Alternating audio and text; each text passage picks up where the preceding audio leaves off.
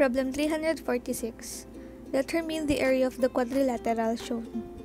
OB is equal to 80 centimeters, AO is equal to 120 centimeters, OD is equal to 150 centimeters, and the angle is 25 degrees. So, ang required dito is yung area ng quadrilateral na to. Para makuha natin yung area ng quadrilateral na to, kailangan muna nating makuha yung area ng bigger triangle na to, tapos ililess natin yung area ng smaller triangle na to. Ang area ng quadrilateral natin is equal to area of the bigger triangle minus area of the smaller triangle. So given na OB is equal to 80 cm, AO 120 cm, and OD, which is 150 cm.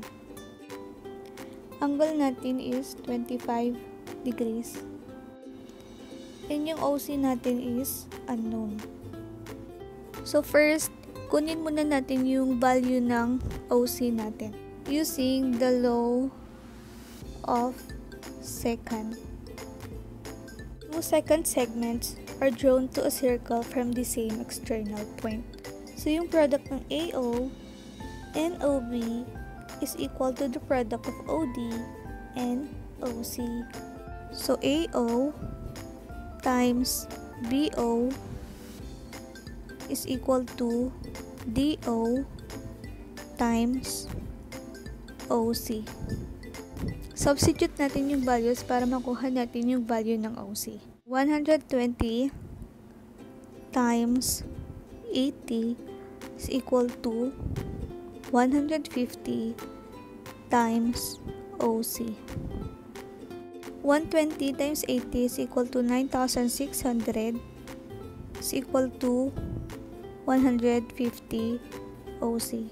Dividing both sides by 150, OC is now equal to 64 cm. So, meron na tayo lahat ng values ng kailangan natin at masasolve na natin yung area ng quadrilateral.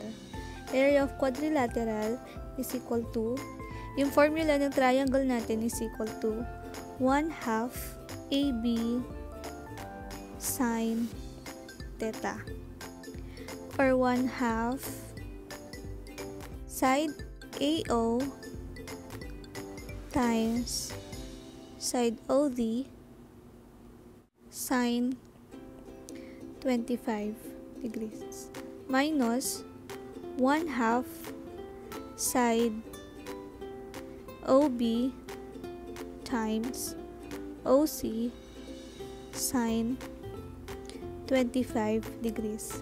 Substituting the values, we have 1/2 times 120 times 150 sine 25 degrees minus 1/2 80 times 64 sine 25 degrees. 1/2 times 120 times 150 sine 25 minus 1/2 times 80 times 64 times sine 25. Area of the quadrilateral is equal to 2721.66 square centimeters. So choices, letter A ang tamang sagot. Problem 347. A quadrilateral have sides 12 meters, 20 meters, 8 meters, and 16.97 meters. If the sum of the opposite angles is equal to 225, find the area of the quadrilateral. So same lang to sa problem 345 na given yung sides ng quadrilateral and yung sum of the opposite angles. Given tayo ng sides which are 12 meters, 20 meters, 8 meters, and 16.97 meters. And yung sum of opposite angles which is 225 degrees. Ang area natin for a quadrilateral is equal to square root of semi-perimeter minus side A times S minus B times S minus C times S minus D minus AB CD cosine squared theta. Wherein yung ABCD natin are the sides of the quadrilateral. So first, let us solve the semi-perimeter. Semi-perimeter is equal to the sum of the sides A plus B plus C plus D all over 2. Substitute natin yung given na sides. Semi-perimeter is equal to 12 plus 20 plus 8 plus 16.97 all over 2. 12 plus 20 plus 8 plus 16.97 all over 2. Semi-perimeter is equal to 28.485. And yung angle natin is equal to sum of the opposite angles which is 225 degrees over 2. Angle is equal to 112.5 degrees. Substituting all the values, we can now get the area of the quadrilateral. So area is equal to square root of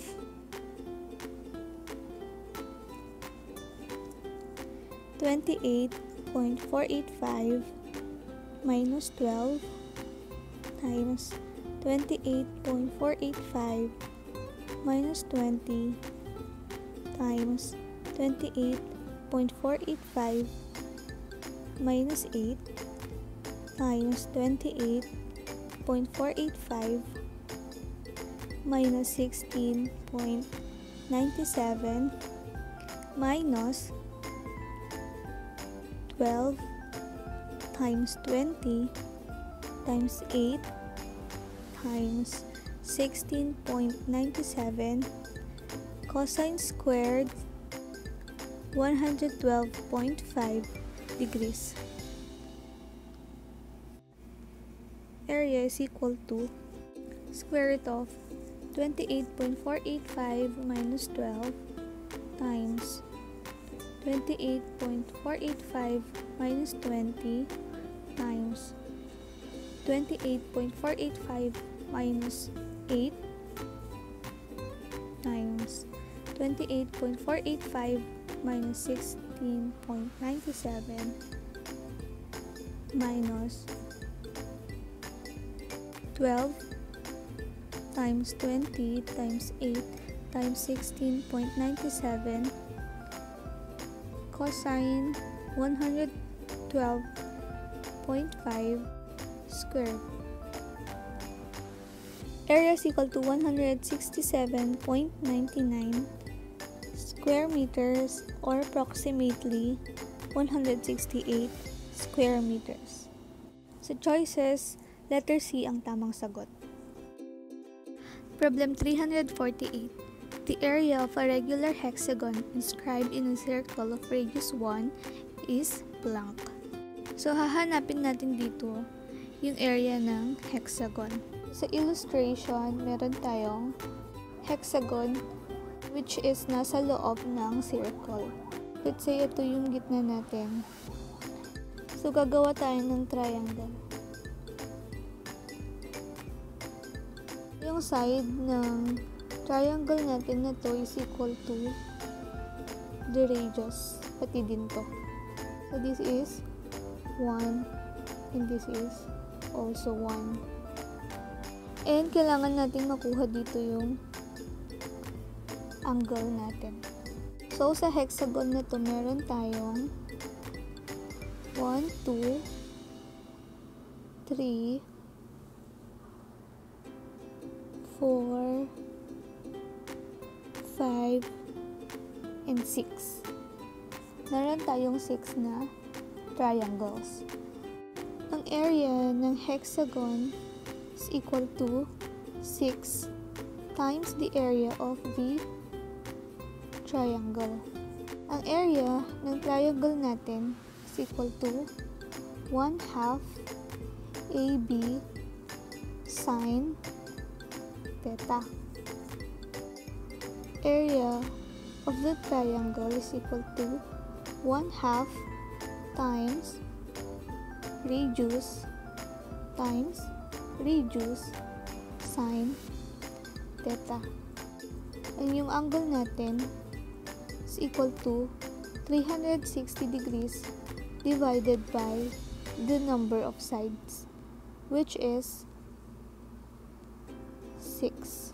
360 over 6 is equal to 60 degrees. We can now solve for the area of hexagon, which is equal to 6 times 1/2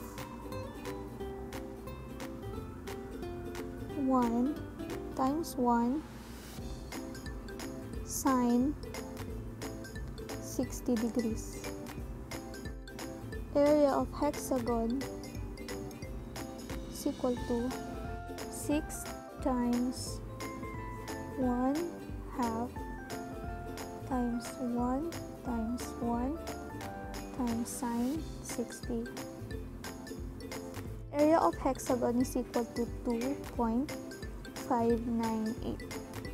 Sa choices, letter C ang tamang sagot. Problem 349. Find the area in square centimeters of a regular octagon inscribing a circle of radius 10 centimeters. So, same lang to sa problem 348. Pero, ang ginamit dito is a regular octagon, which is an 8-sided polygon. Meron tayong 8 na triangles. And yung sides ng triangles na to is equal to radius and radius, which is 10 cm. Para makuha natin yung area ng octagon,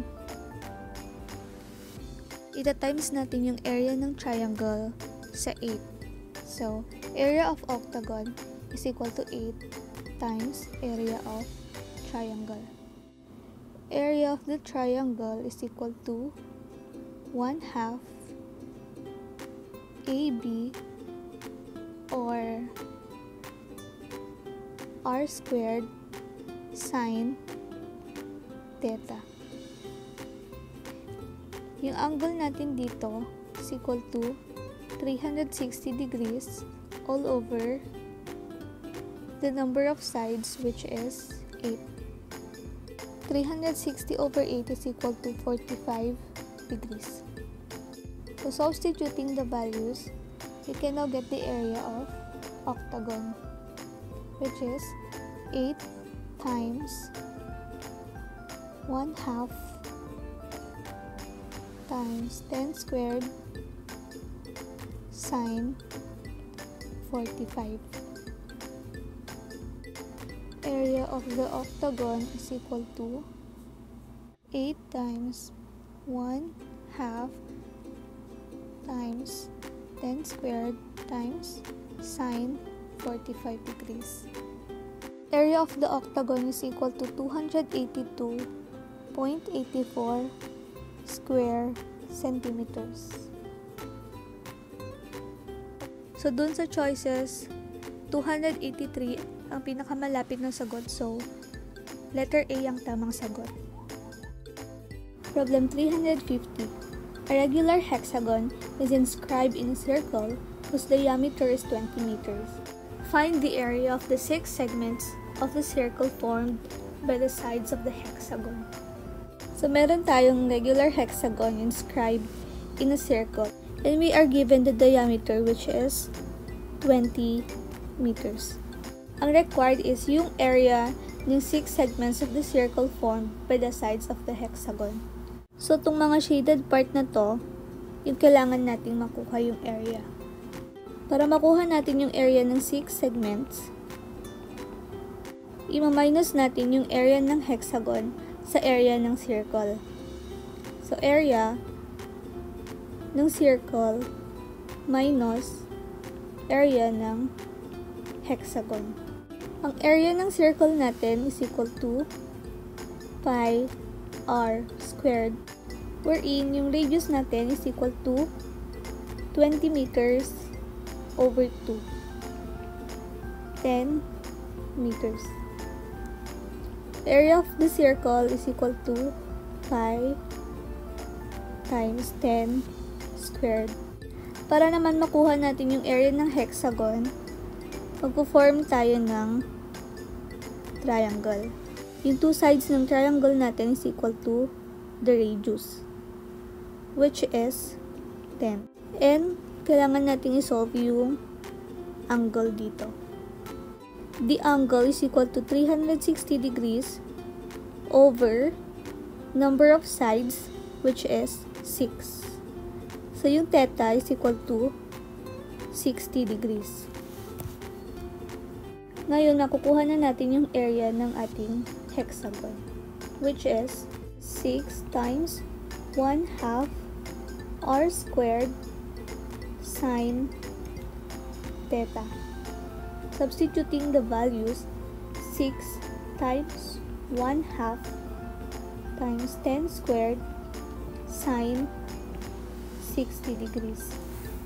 Makukuha na natin yung area ng 6 segments. Area of 6 segments is equal to area ng circle, which is 10 squared pi or equal to 100 pi minus 6 times 1/2 10 squared sine 60 degrees. 100 pi minus 6 times 1/2 times 10 squared times sine 60.